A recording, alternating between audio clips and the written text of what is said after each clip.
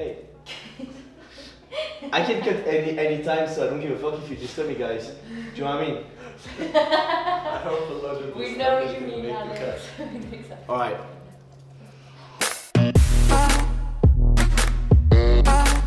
Hey everyone, and welcome to the first episode of Manchester Entrepreneur Series. That's the name I fucking called for it. Wait. Yeah, okay. Do you want to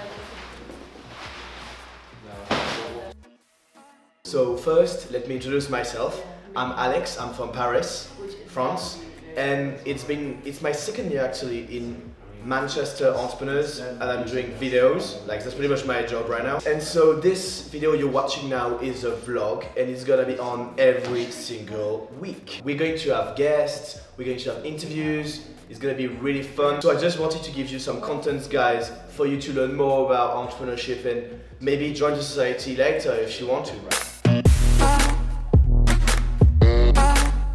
Startups, entrepreneurship sounds a bit like cliche and boring. So it's about like making you discover new stuff that you didn't know about. Maybe you wanted to do a graduate job. You guys really wanted to do a graduate job?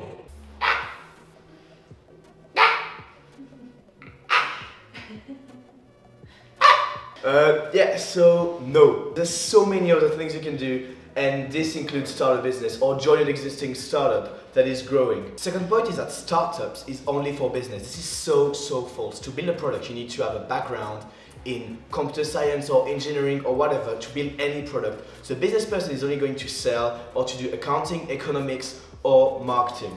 So that's it. We need other people. This is not only restricted to computer scientists, however they are really important, but also engineering people, chemistry people, any other subject. Chemistry. psychology, dude. People think like it's formal. We had a welcome event yesterday, and it's really not. People wear sweaters, sneakers. Like the guys who wear the shirts are actually like the lowest in the workplace. Working in a big company is more formal than working for a startup. You don't wear a suit, you don't speak to your manager. We are all A players working towards a goal. It's really risky, but we are young enough to take risks. Beware, but you also need to work a lot.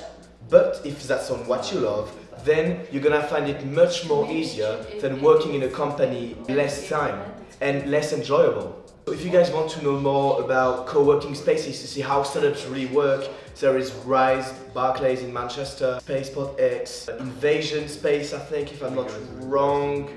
So it's casual, but you need to work a lot. You need to put in the work. Another point is experience. I need experience in a big company first. This is not always true. If you start your own product, that will be the experience. You will 99% of chance fail, but that doesn't matter. You won't get experience from it. It will be a learning journey when you can then learn from your mistakes to then be even better afterwards. Also, you can connect with people, they can be your mentors, or you can just join the society where we can help you wherever you don't have any idea. Well, actually, wait. First, it's not at all about the idea. It's mostly about the execution. The idea changes. Having no idea is not an excuse. Plus, we're going to do idea events this year. Go for it. Find an idea, find a market, find a business opportunity, and then do your business about it. What do you love? Hey guys, thanks for watching this video. Now I just want like some words from the president, the big boss, as you know, Wojciech Petrus. What am I supposed to say?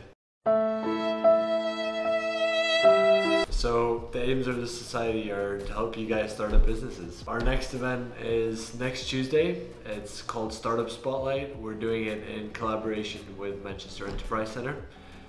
It's going to be 6 p.m. Tuesday, Roscoe Building.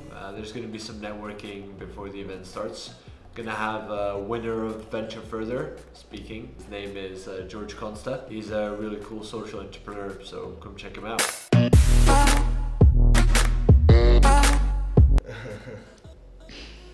You alright?